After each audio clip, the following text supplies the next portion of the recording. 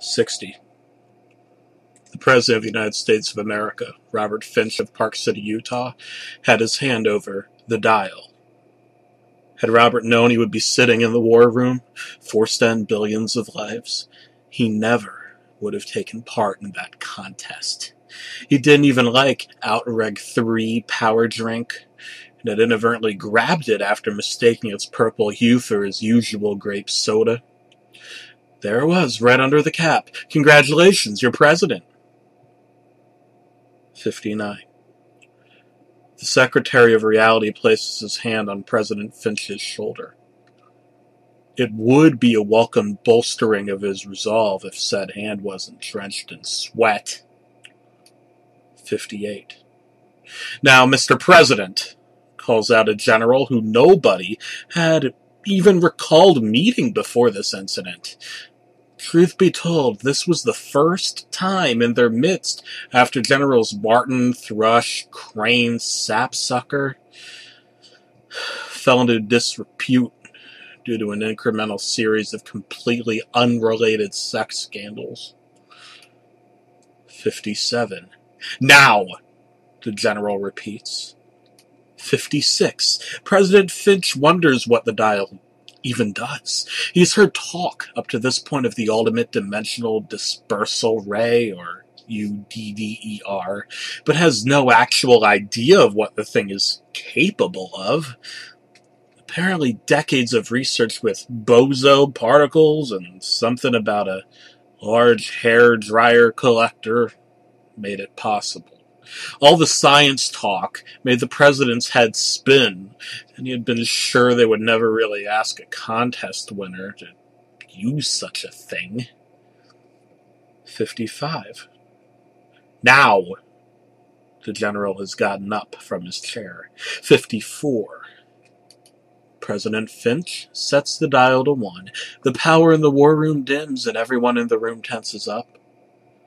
They were already tense, but now even more so. Someone to the back of the room passes gas. 53. An atrocious odor invades the President of the United States' nostrils. 52.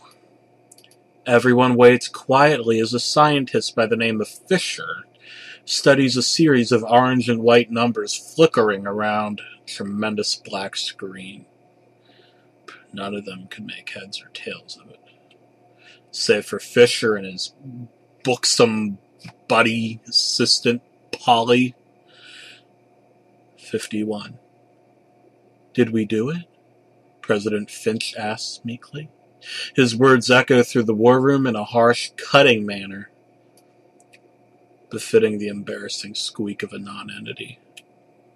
50. Fisher stares at the screen.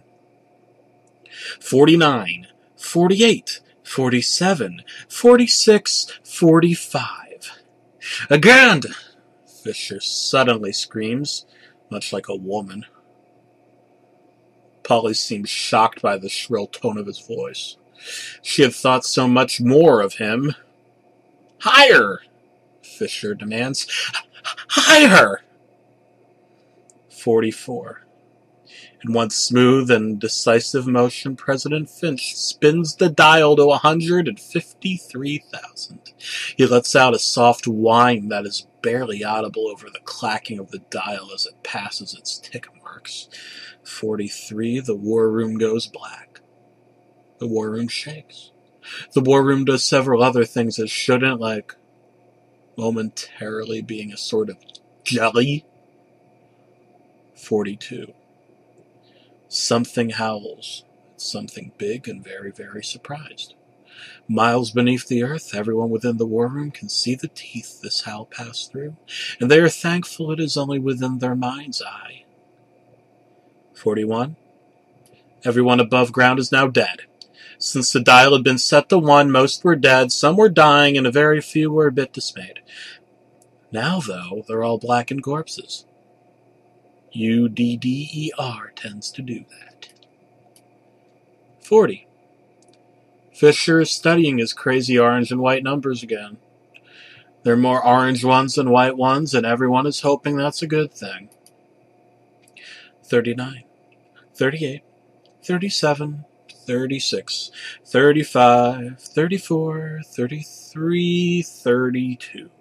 A hand touches President Finch on the other shoulder.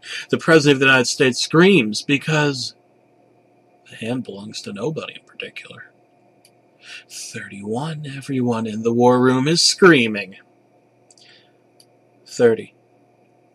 Something in the corner is gnawing on Secretary of State Crow.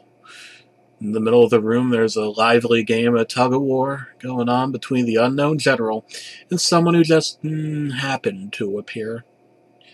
Someone with an exoskeleton and human faces for hands. Also having no rope to speak of, the tug-of-war seems to focus on the general's intestines. 29. The general has lost. The Secretary of Reality, along with several others, seem to take on the properties of papier-mâché, keeping their overall appearance while slowly collapsing under their own weight. 28. Again! Fisher shrieks as Polly smolders away for some reason. Again! Again! 27. President Finch ignores the stray hands on his shoulder, his head, his foot, and his thigh. In a stunning display of grace under pressure, he turns the dial to 8,417,084. 26. For the briefest moment, nothing seems to happen, except for CIA Director Herman R. Ravenwood, who feels a deep sense of loneliness before almost immediately exploding in the vacuum of empty space. 25. President Finch surveys the state of the war room and determines that, while almost everyone around him is dead, this is preferable to being covered in wayward, severed hands emerging from anus-shaped holes in reality. 24. A second howl from above shakes the war room. 23, 22, 21, 20, 19, 18, 17, 16, 15... Fisher explains that it's angry and he doesn't know if there's any hope at all, but it's worth trying UDDER on its highest setting. Oh, it might end existence in total, but either way, both he and the president are, quote, unquote, fucked. 14. President Finch reacts to the word fucked with surprise, as he hadn't heard anyone use it since taking office. 13, 12, 11. President Finch slowly inches the dial up to its highest setting, absolute infinity. He knows that this should not really be possible, yet there is the tiny infinity symbol right in front of him. Who is President Finch, he wonders, to argue with science? 10. For the span of what seems like 7 hours, both President Finch and Fisher relive their respective childhoods, fully aware of their adult selves, yet unable to break from past events. History, it would seem, cannot be altered. Fisher marvels at this scientific discovery as his 10-year-old body is pummeled into pieces by a group of schoolyard bullies. He considers the fact these men are now among the aforementioned blackened corpses, and this gives him a sense of inner peace. 9.